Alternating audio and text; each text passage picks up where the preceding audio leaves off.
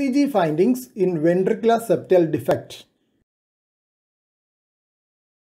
ECG finding in ventricular septal defect depends on the size of the defect, magnitude of left to right shunt, and severity of pulmonary hypertension.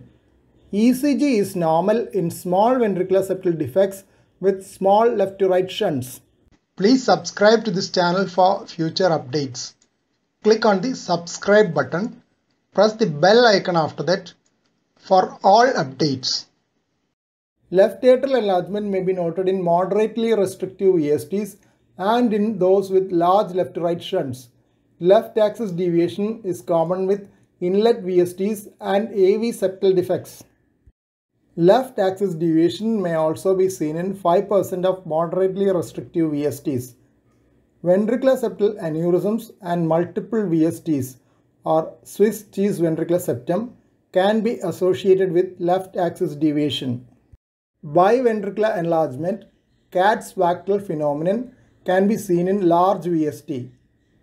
Katz-Wachtel sign is tall diphasic RS complexes at least 50 mm in height in lead V2, V3 or V4, the mid-precordial leads.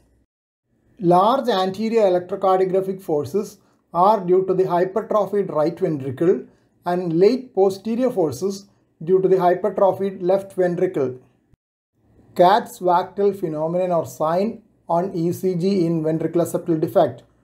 Tall diphasic complexes are evident in the mid-precordial leads. A study of 110 isolated ventricular septal defects evaluated by cardiac catheterization and oximetry has given detailed description of ECG findings in VSD.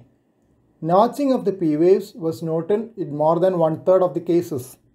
Notching and broadening of the P wave in lead 1 or 2 and terminal P inversion in V1 indicated left atrial overload. It was associated with tall R or deep Q indicating left ventricular volume overload.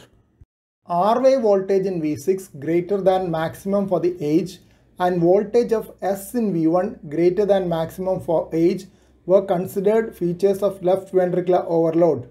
Voltage of R in V1 and S in V6 greater than maximum for age were considered features of right ventricular overload.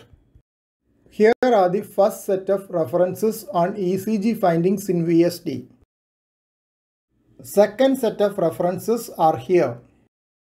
Please don't forget to subscribe to this channel for future updates and click on the bell icon for all updates. Thank you.